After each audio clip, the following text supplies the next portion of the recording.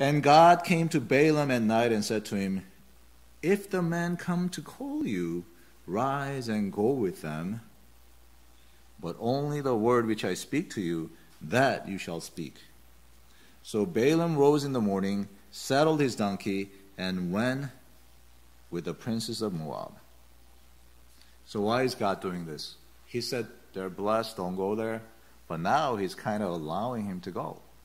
Let's keep reading. Verse 22. God's anger was aroused because he went, and the angel of the Lord took his stand in the way as an adversary against him. God was angry, it says. So why was God angry? Was he kind of technically obeying God? Let's say he was, then why would God get angry? God's anger, his wrath, is against whom? What kind of people? Against whom does God get angry, according to the Bible? In John chapter 3, God's wrath abides on these type of people. The wicked, the people who don't believe, who are not abiding in Jesus Christ. Okay? But if you actually, and that's at the tail end of John chapter 3. John chapter 3, it actually says that. But if you actually go back, you back up to John chapter 3:16, it says what? For God so loved the believers? No, the world. The world is non-believers.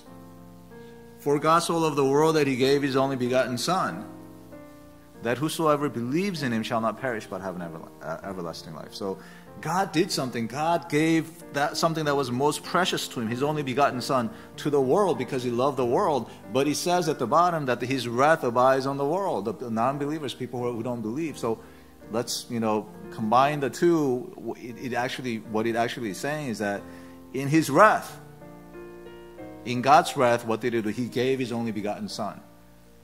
So wrath is not, in the Bible, God's anger and wrath is not what you think. Okay? The human beings in our wrath, in our anger, what do? We try to hurt somebody. We try to kill somebody. That's what we do in our anger. That's not what God does in his anger. Okay? When God pours out his love and you don't accept it and you reject it, he gets frustrated, and the Bible calls that his anger. But in his anger, what does he do? He desires to save you even more. He comes back. You resist his grace, and he comes back with a greater grace. Now that we know that this guy didn't obey, what does God do with people who don't obey? And he's a prophet. You have to understand, the prophets are held to a higher standard. Balaam is a prophet. He's totally ignoring the heart of God, and he's resisting obedience.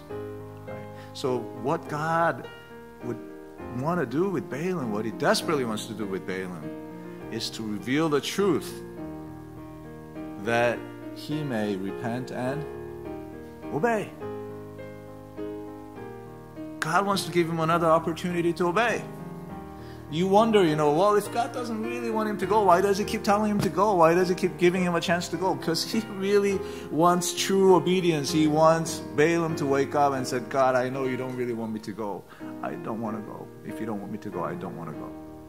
Instead of him trying to figure out a way to go there and make some money by cursing Israel. Search your hearts and see if you're truly obeying. If the answer is no, I'm not, then don't try to drum up that obedience, because you can't. Go to the cross. Go to the foot of the cross and spend some time there with the Lord. And he will give you the strength to obey, truly from the heart. And there really is no other way to obey.